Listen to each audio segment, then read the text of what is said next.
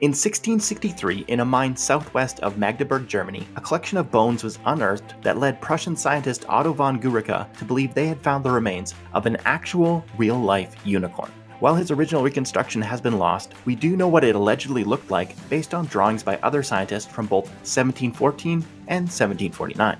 And though there has been some debate about whether von Guericke believed the entire skeleton to be intact, these artist renditions seem to suggest that for a time, it was considered to be a complete animal. This has led many to dub this the worst fossil reconstruction in human history, and modern recreations of this monstrosity have become tourist attractions and also regularly get shared on social media.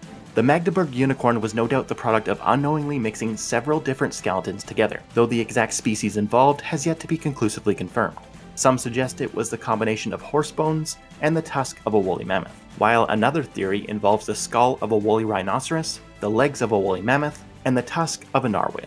While this is definitely the most extreme example, the Magdeburg unicorn really illustrates the early struggles of trying to reconstruct ancient life, something that actually continued to be an ongoing issue well into the 20th century. And while one can understand and sympathize with these attempts to recreate the unknown, it can also be entertaining to look back at the weird and often unbelievable ideas that were presented by some of the greatest minds of the time. So sit back and enjoy this collection of some of the worst fossil reconstructions and paleoart ever made. In the rush to be the first to identify a new species, many dinosaurs were named by their discoverers well before their physical characteristics and biology were fully understood. One of the most well-known examples of this is the Stegosaurus, which earned its scientific name meaning roofed lizard due to the early belief that its plates lay flat over its back like the tiles of a roof. But despite that name being quickly adopted, other theories about its appearance were also debated through the late 1800s. The fragmented nature of early skeletons meant there was still a lot of missing pieces to fill in. Here's one of the first popular reconstructions found in the November 1884 issue of Scientific America, which shows the Stegosaurus as having a long neck and moving on 2 legs. Also, the dinosaur's odd cylindrical teeth were found spread around the excavation site, which led them to initially being misinterpreted as back spikes. So if we were to name this version based on what we know now, I guess it would have to be the Denotosaurus, or toothback lizard, which I think illustrates that no matter how wrong it is, dinosaur naming conventions always sound cool. Over the next few decades, several different variations of the Stegosaurus were imagined. This 1896 drawing by the dinosaur's original collector, Charles Marsh, showed all the back plates in a single row, and double the actual tail spikes. While this illustration from 1899 seems to revert back to the turtle armor-like roof lizard design.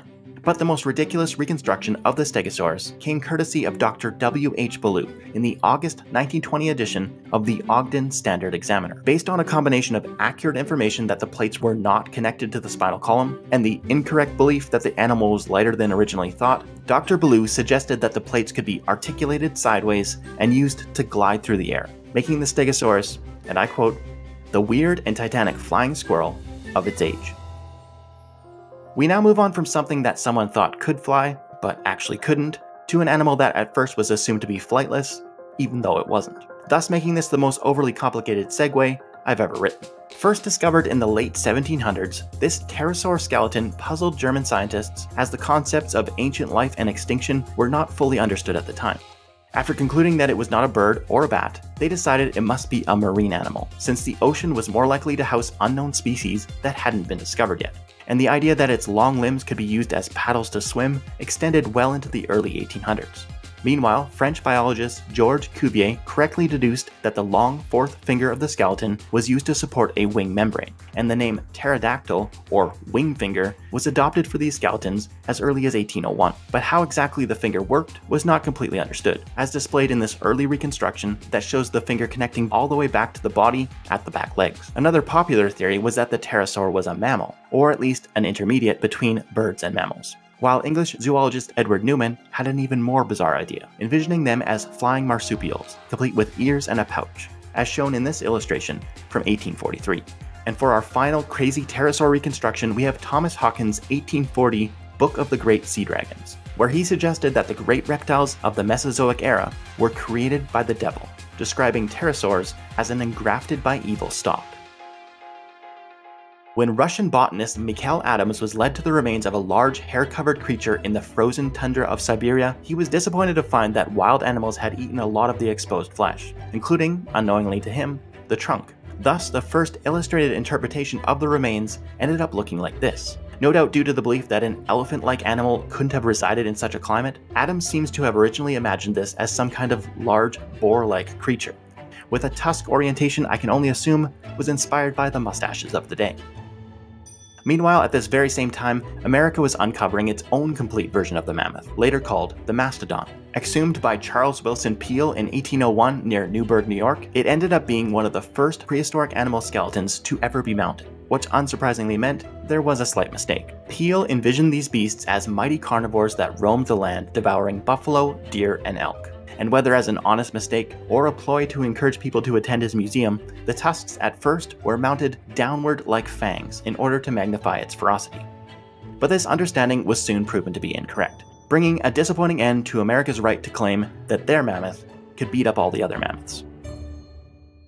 After acquiring the fossilized remains of a massive 80-foot sauropod, Carnegie Museum paleontologist William Holland mounted it for display in an elephant-like posture that we now know was the right approach, with the legs directly beneath the body. But several fellow scientists claimed his reconstruction was all wrong. Since dinosaurs were reptiles, they must have sprawled like alligators, as demonstrated in this brilliant artwork you see here. But Holland was more than prepared to defend his work.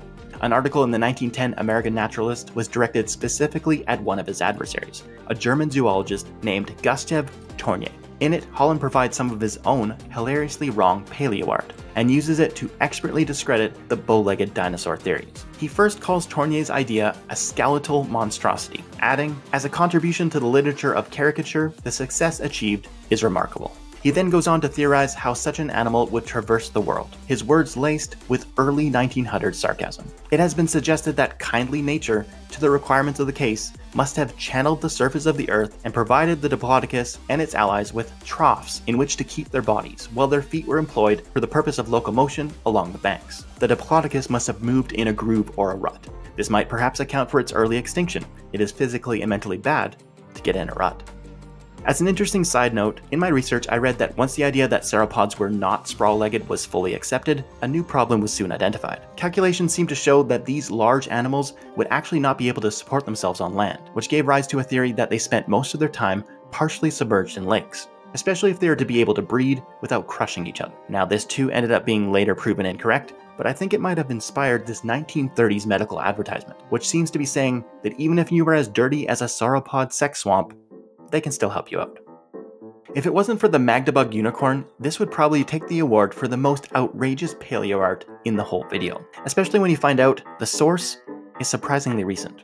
When a young Earth creationist is trying to prove the belief that the fire-breathing creatures mentioned in the Bible were actually dinosaurs, the Parasaurolophus is the species of choice due to its large head crest. The idea is that the hollow chambers inside the crest would hold different chemicals that would then mix and create fire when contacting air, with the real-life example of the bombardier beetle being cited as proof of the process, even though technically the beetle produces a burning fluid, not fire.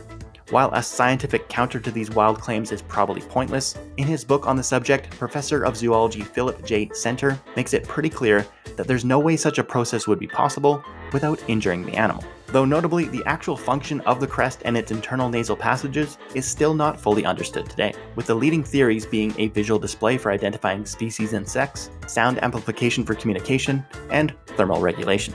You will note that combustion chamber does not make this list. Interestingly, some of the most inaccurate paleoart and prehistoric life restorations might still be happening right now. Let me explain. Suppose you come to Earth as an alien scientist a million years from now and dig up a fossil of this skull. Now perhaps you employ some of the same techniques used today to imagine what this giant toothed creature might look like. But the reality is, you found a hippopotamus. A dangerous animal, no doubt, but not quite the look you originally envisioned. You see, some in the scientific community have recently started to criticize a common technique used on dinosaurs that has been dubbed skin wrapping, or shrink wrapping. And to reinforce that point, books like All Yesterdays have applied that same method used for prehistoric animals on modern ones, to show how they might have been interpreted if we only had their bones to work with. And the results are pretty wild. These are swans. And this is a baboon. For another example, we could look at how whale skeletons compare to their actual body shape, which should really drive home the point that we might be way off when it comes to our understanding of dinosaur anatomy. One of the more humorous, though unlikely comparisons I found was one that applied the physical logic of a penguin skeleton to envision a very chonky sauropod. And while something like this painting here might have at one time been considered very bad paleoart by someone with a weird imagination, the reality is there's a lot about these ancient creatures we just do not know. And based on some of the unique animals we have in our world today, maybe this isn't really that far-fetched after all. If you enjoyed this video and want to see more weird history, I would like to encourage you to hit that subscribe button and check out some of my other content that is on your screen right now. Also, for those that want to become more involved in the channel, you will find Discord and Patreon links in the description and pinned comment below. My name is Sledge. Thanks for watching.